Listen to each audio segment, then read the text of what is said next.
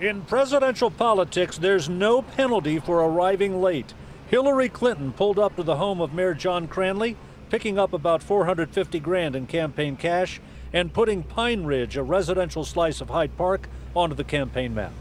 You know, it's exciting to have her in the neighborhood. It's an historic election.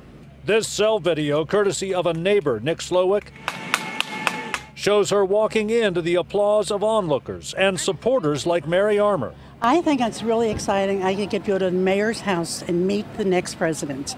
Among the 250 donors, Stan Chesley, who knows a thing or two about hosting at the presidential campaign level, and Denise Driehaus, who's got her own race going. And as a woman on the ticket, I think we are ready for our time in history. I've never seen this in all the years I've been doing this, and I'm an old guy, but she's the best. It was $1,000 just to get in, $10,000 for a photo op, $33,000 for a VIP reception. Neighbors chuckled about those numbers and Hyde Park's rep as a well-heeled area. There are a surprising number of level-headed, thoughtful people who happen to be Democrats who live in greater Hyde Park.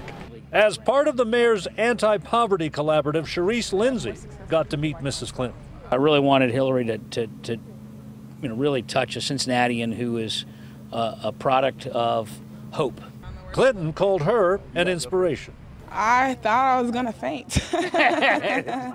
Pine Ridge was both patient and pumped tonight. The neighborhood was a jammed media zone for a few hours.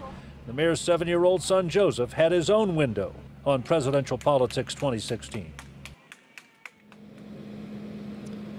Mayor John Cranley called it an honor to host Mrs. Clinton tonight, described her as incredibly gracious, and said that as he sees it, America has a choice between someone who openly discriminates, a reference to Donald Trump, and someone who wants no barrier to the American dream, referring to Mrs. Clinton. Reporting live in Hyde Park, John London, WLWT News 5.